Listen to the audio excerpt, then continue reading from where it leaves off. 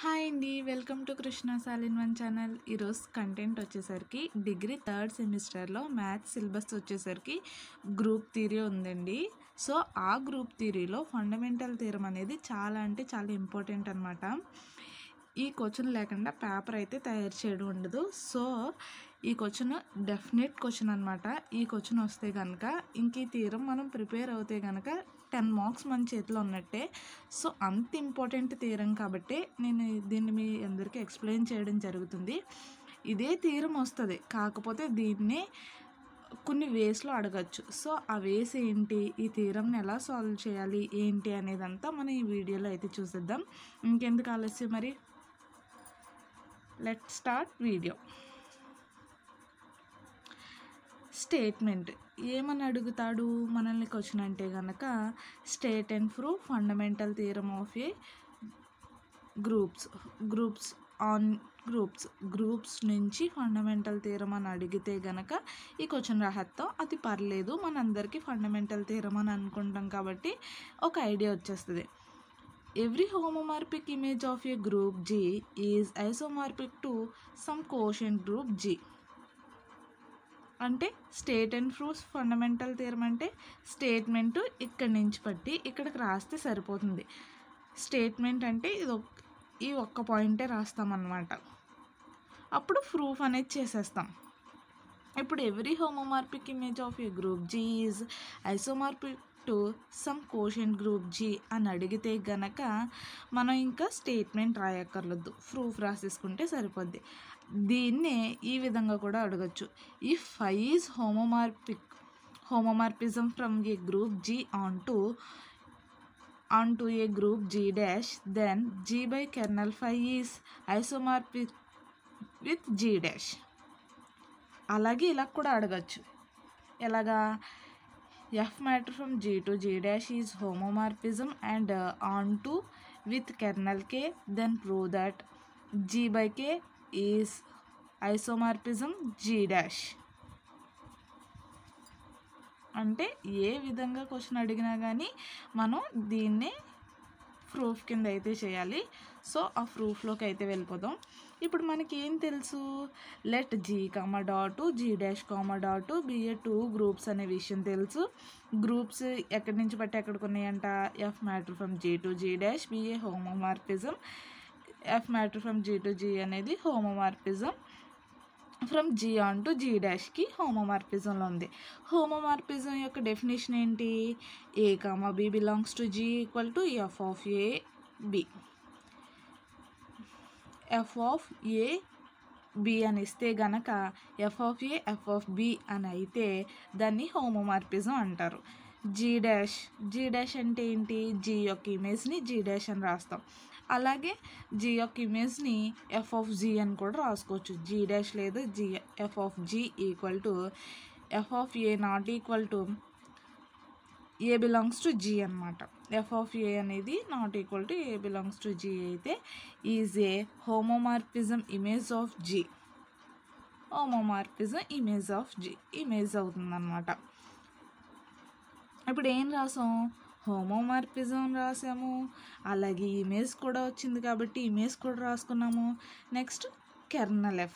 మనకి డెఫినేషన్లో ఏం చెప్పాడు, every homomorphic image of A group G, homomorphic యొక్క ఇమేజ్ యొక్క గ్రూప్ G అనేది is isomorphic to some quotient group. Isomorphism అంటే ఏంటి, 1 ఆన్ టు హోమోమార్ఫిజం, ఈ 3 కలిపితేనే ఐసోమార్ఫిక్ అవుతుంది కదా, ఐసోమార్ఫిజం అవుతుంది కదా. సో ఈ మూడిటిని మనం నిరూపించాలి. సమ్ కోషెంట్ గ్రూప్ అంటే ఏంటనేది ఇప్పుడు చూద్దాం. సమ్ కోషెంట్ గ్రూప్ అంటే, కోషెంట్ గ్రూప్ అని అన్నప్పుడు మనకి ఏం గుర్తు రావాలి, కెర్నల్లోనే కోషెంట్ గ్రూప్ ఉంటుంది కాబట్టి కెర్నల్ F అనేది గుర్తుకు రావాలన్నమాట. We have kernel F equals to K, X belongs to G and F of X equals to E dash. F of X అనేది E డాష్ అనమాట. E డాష్ అంటే ఈ యొక్క ఇమేజ్ని E డాష్ అంటాం. Is a normal sub group of G. ఇది normal sub group of Gకి normal sub group కింద ఉంటుంది అనమాట. నెక్స్ట్ ఏంటి, since G by K is the set of all cosets. G by K అనేది set of all cosets అన్నమాట. That is G by Kని ఎలా elements define చేస్తారంటే KA for all A belongs to G. KA కింద ఎలిమెంట్స్ని define చేయడం అయితే జరుగుతుంది. ఏంటి A belongs to G. A అనేది Gలో ఎలిమెంట్ అన్నమాట. Is a quotient group with respect to quotient multiplication. Quotient group అయింది కోసెట్ మల్టిప్లికేషన్తో. ఇప్పుడు ఏంటి కోసెట్ మల్టిప్లికేషన్ ఏంటి KA KB అనేవి మల్టిప్లికేషన్స్ చేస్తే K ఆఫ్ AB అయితే కనుక దాన్నే కోసెట్ మల్టిప్లికేషన్ అంటారు. For all A belongs to G. ఏని అదే Gలో ఎలిమెంట్ A అన్నమాట. ఏ అనే ఎలిమెంట్ Gలో ఉంటుంది అని అర్థం. A బిలాంగ్స్ టు G యొక్క అర్థం. నౌ వీ డిఫైన్ మనమే డిఫైన్ చేసుకుంటున్నాం. 5 matter from G by K to G dash మనం డిఫైన్ చేసుకున్నామంటే దీనికి వెల్ డిఫైన్ అనేది ఖచ్చితంగా చేయాలి కాబట్టి వెల్ డిఫైన్ చేద్దాము. Such that phi of KA equal to F of A. By the definition నుంచి ఇందులో ఎలిమెంట్ తీసుకున్నాము. ఇందులో ఎలిమెంట్స్ ఎలా ఉంటాయి అనుకున్నాము KA రూపంలో ఉంటుంది అనుకున్నాము. ఇందులో ఎలిమెంట్ వచ్చింది. G డాష్ అంటే ఏంటి అనుకున్నాము F ఆఫ్ G అన్న G డాష్ అన్న ఒకటే అనుకున్నాం కదా. G డాష్ అయితే F ఆఫ్ G అయితే G ఎప్పుడైతే అయిందో 5లో ఎలిమెంట్ ఏమో 5 అయింది. ఇందులో ఎలిమెంట్ ఏమో KA కింద తీసుకుంటాం అనుకున్నాము. Equal to G dash F of A. కాబట్టి దీంట్లో ఎలిమెంట్ వచ్చింది కాబట్టి ఇమేజ్లో ఎలిమెంట్ వచ్చింది కాబట్టి ఇది డెఫినేషన్ నుంచి ఈ ఫామ్ని అయితే రాసుకోవడం జరిగింది. For all A belongs to G.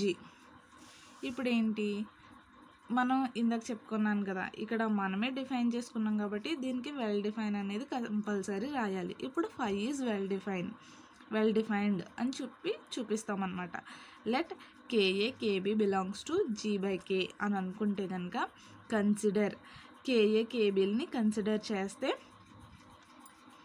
ఇప్పుడు ఏం తీసుకోవాలి KA KBని కన్సిడర్ చేసామన్నమాట. AB inverse belongs to K అంటే ఇప్పుడు HA ఈక్వల్స్ టు HB అంటే HA ఈక్వల్స్ టు HB అయితే AB inverse belongs to H అయితే H అనేది సబ్ గ్రూప్ అని చెప్పేసి ఒక థీరం చేసాం ఆల్రెడీ. మనం సబ్ గ్రూప్స్లో ఒక థీరం చేసామన్నమాట. సో ఆ థీరం బేస్ చేసుకుని ఇక్కడ ఈ ఫామ్ అయితే రాయడం జరిగింది. AB inverse belongs to K అని. ఇప్పుడు ఏంటి F ఆఫ్ AB ఇన్వర్స్ అని తీసుకుంటే కనుక F ఆఫ్లో కనుక తీసుకుంటే ఇమేజ్ తీసుకుంటే K అనేది ఈ డాష్ అవుతుంది ఈక్వల్ టు ఈ డాష్. ఇది హోమో కాబట్టి F of A F of B inverse equal to ఈ డాష్ అయింది. దీనికి ఏం చేసాము both sides F of Aతో multiplication చేసాం. F of A F of B inverse F of A equal to ఈ dash F of B multiplication చేసాం. అప్పుడు ఏమైంది ఇది హోమో కాబట్టి F of B inverse B కింద రాసుకున్నాం. F ఆఫ్ Aని రాసుకున్నాము. F of B inverse B కింద రాసుకున్నాం. F equal to F of A ఈ ఇంటూ అంటే ఐడెంటిటీ ఇంటూ సమ్ ఎలిమెంట్ అంటే సమ్ ఎలిమెంటే కదా వస్తుంది. ఇప్పుడు ఏంటి B ఇన్వర్స్ B అయితే ఐడెంటిటీ కదా. సో ఐడెంటిటీ రాసుకున్నాం. అప్పుడు ఏమైంది F of A into F of B equal to F of B. F of A into F of E equal to F of B అయింది.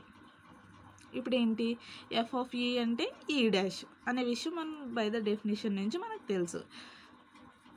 F ఆఫ్ E అంటే ఈ dash అని అంటే F of E ప్లేస్లో ఈ డాష్ని substitute చేసుకున్నాం.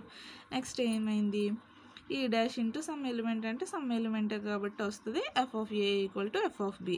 F of A అనేది ఇక్కడ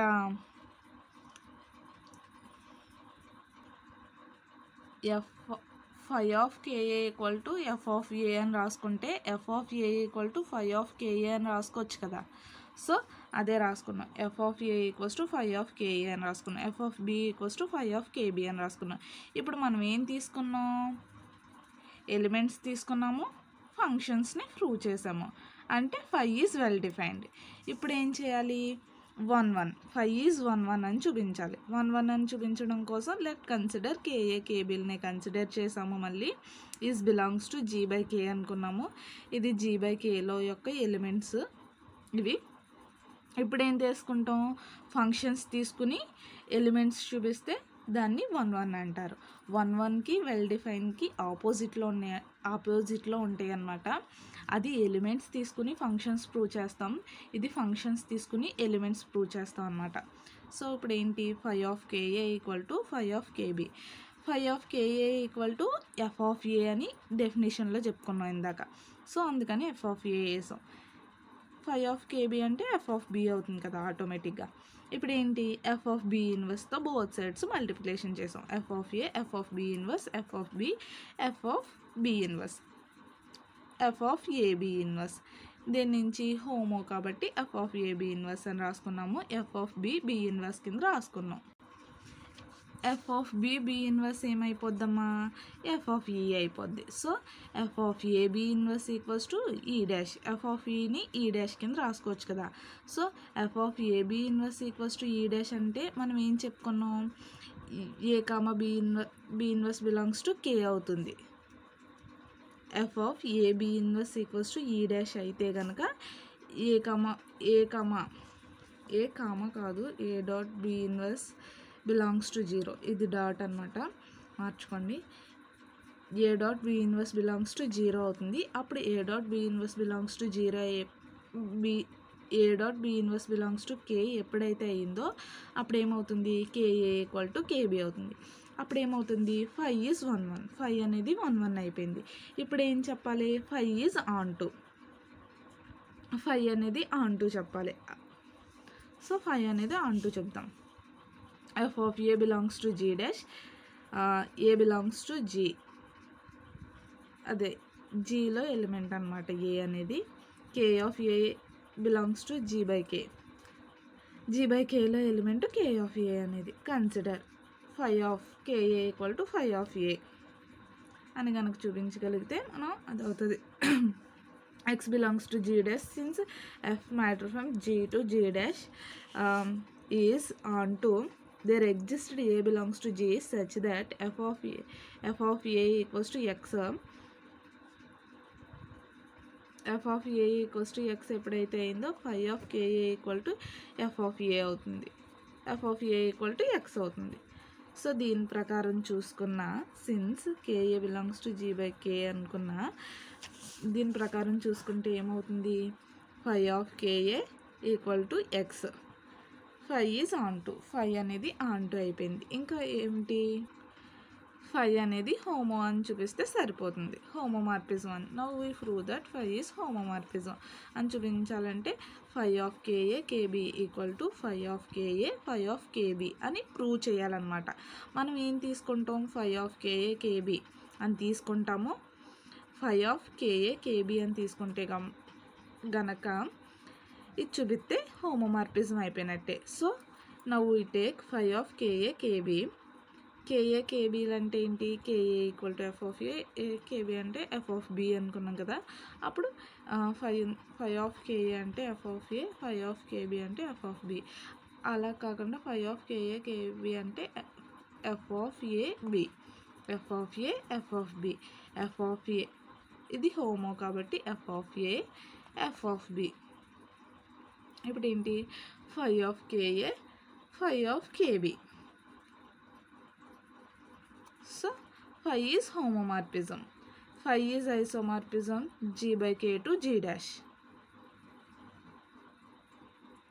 అంటే ఏం చేసాము మనం, ఫస్ట్ ఇచ్చిన ఎలిమెంట్స్ అన్నీ రాసుకున్నాము, మనకేం తెలుసో రాసుకున్నాము. ఆ తర్వాత ఒక ఫంక్షన్ అనేది డిఫైన్ చేసుకున్నాము. అది మనమే డిఫైన్ చేసుకున్నాం కాబట్టి వెల్ డిఫైన్ అని చూపించాము. హోమో అని చూపించాలంటే 1 1 ఆన్ టు హోమోమార్ఫిజంలు చూపిస్తేనే ఐసో అవుతుంది కాబట్టి ఐసోమార్ఫిజం అని చూపించాలంటే 1 1 ఆన్ టు హోమోమార్ఫిజం ఈ 3 చూపించాలి కాబట్టి ఈ మూడింటిని చూపించుకుంటూ 5 is isomorphism to G by K to G dash. ఎలిమెంట్స్కి isomorphism అవుతుందని చూపించామన్నమాట. సో ఈ థీరం అయితే మీ అందరికీ అర్థమైందని అనుకుంటున్నాను. Thank you for watching. ఇంకా మీకు ఏమైనా డౌట్స్ ఉంటే నన్ను కింద కామెంట్స్ రూపంలో అడగండి. నేను వాటిని క్లియర్ చేయడానికి అయితే ట్రై చేస్తాను.